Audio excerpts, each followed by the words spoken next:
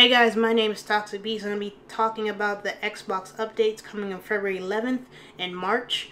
So, Major Nelson tweeted yesterday about Xbox One system updates are coming February 11th with the battery level indicator and much more. And then he tweeted again, here's Xbox One controller indicator looks like this, and it's right there at the end of the corner, right there at the corner right there.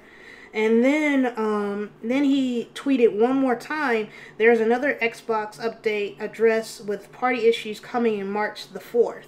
So we're going to get a bunch of updates on the February 11th and March the 4th. So this is what Xbox update from their company said they're going to be doing for the February 11th updates. This is specifically what it said. The ability to see the managed storage space with an update defining easier how much more space of content that you take up, better managing and control your install lineup, and then all that means you'll be able to manage your storage space just like you used to do on 360. You'll be able to see how much storage you have on Xbox One. And then, yeah, that's one part of it. And then it says battery indicator. It will be on your home screen, easy to track how much power you have in your controller.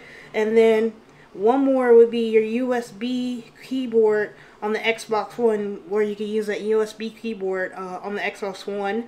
And I'll be having a video on my channel how to do that. You could do that already. I don't know why we need an update for that.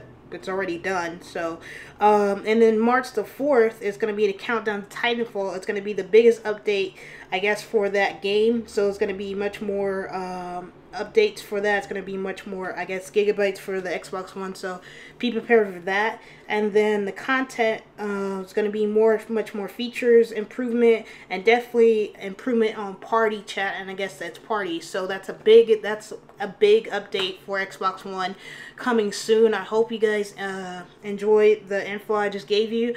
Make sure if you're watching this video, go ahead and subscribe to my channel.